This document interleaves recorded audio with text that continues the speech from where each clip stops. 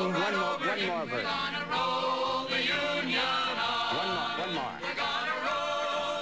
We're gonna roll. We're gonna roll the Union. One more verse.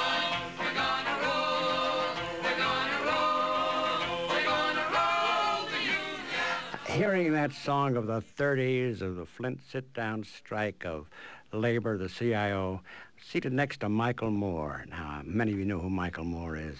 And Michael Moore's new book is called Downsize This, Random Threats from an Unarmed American.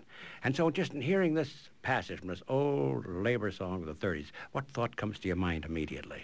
I think of my Uncle Laverne, actually, who was in that sit-down strike 60 years ago this winter, Studs. And I think about,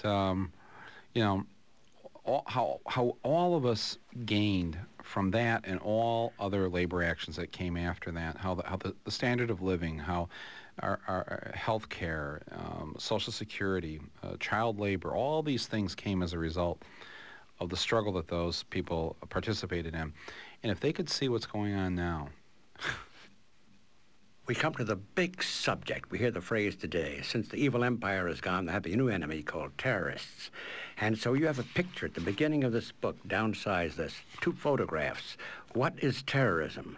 And it's almost, the 2 photographs almost identical.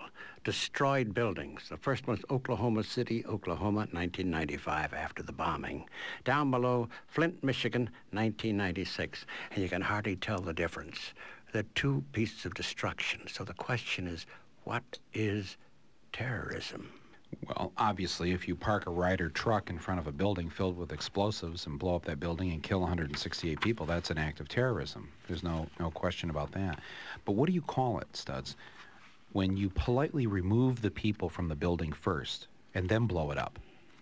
But in the ensuing years, the people that used to work in that building, because their livelihood has been stripped from them, the people that used to work there, a number of them will die. They'll die from suicide. They'll die from spousal abuse. They'll die from drugs and alcoholism. All the social problems that surround people when they become unemployed. Those people are just as dead as the people in Oklahoma City. But we don't call the actions of the company terrorism, do we? We don't call the company a murderer.